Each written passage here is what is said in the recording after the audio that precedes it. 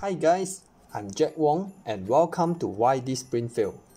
Today, we are looking at the problem that is very popular, the teardrop structure around the surface of the printing, totally spoiling the appearance of the part as well as our mood for the rest of the day. This problem is also known as over-extrusion. So, targeting to this problem, we will be delving into the possible reasons behind the happening of it as well as the solutions. Before this, let us understand the concept behind the working of the 3D printer extruder. The extruder is heated so that the filaments pushed into it can melt and deposit on the heat bed. At the same time, the fans act to cool down the melted materials so that it solidifies and forms your part. Now you had a clear view on how the extruder works. Let's find out the reason of our today's failure. The first possible reason is printing with too high temperature. If the heat at the extruder is too hot, the meltdown of the filaments become very aggressive. Even though there are fans to cool down the material, the over-melted filaments are not able to cool down in time, causing some of them to drip out, forming the tear droplets on your printing part surface. The second possible reason will be the printing with too high flow rate. The flow rate is the speed of the flowing of filaments out of your extruder during your printing. Same goes, if your filament is pushing out with a high rate, the fan is also hard to cool the filaments well. The third reason that might have caused this problem will be the improper extrusion multiplier setting.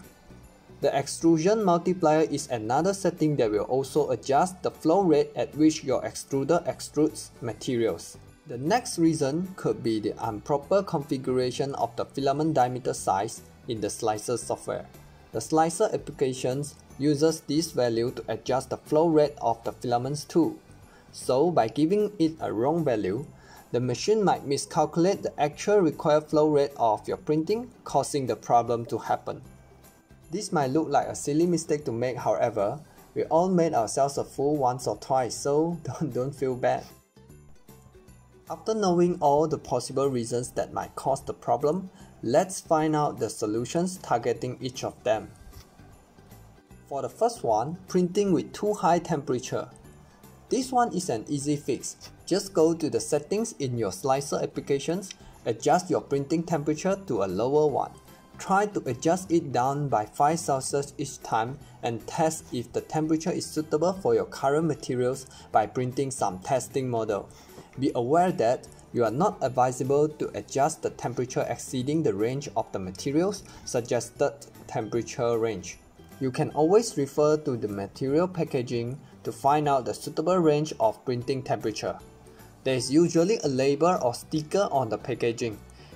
If you fail to find it, you might need to surf across the internet or contacting your materials provider for that piece of information. Number 2. Printing with too high flow rate. This one is also an easy fix, while you can just lower down the value of the flow rate setting by 5% each time. Test it with your testing model to find the suitable value of your extruders. Number 3. Unproper extrusion multiplier setting. This setting does almost similar effects with the flow rate settings. The value is usually default to 1. However, you can lower down this value to 0.9 to solve this problem. Please take note that we should not change this value too much as the effects are drastic. Try not to change both flow rate and extrusion multiplier setting at the same time, as it will be extremely hard for you to tune the effects. If you decided to change the flow rate, then you might just leave this setting untouched. Also, most of the slicers seems like not providing this setting as a variable for user. I'm only available to find the setting in Slicer. So maybe it is the best to just stick with adjusting the flow rate settings. Number 4. Improper configuration of the filament diameter size. If you had done all the above steps and still failing, we might suggest you to take a quick look to see if you have input the wrong filament diameter size to the slicer application.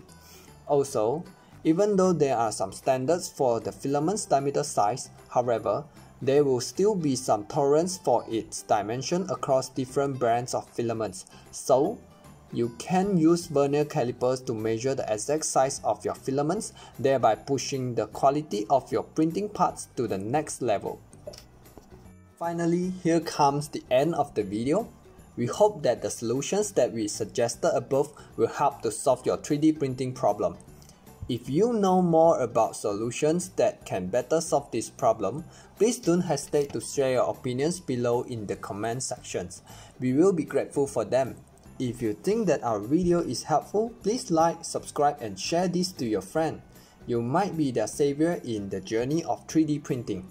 As usual, thanks and happy printing.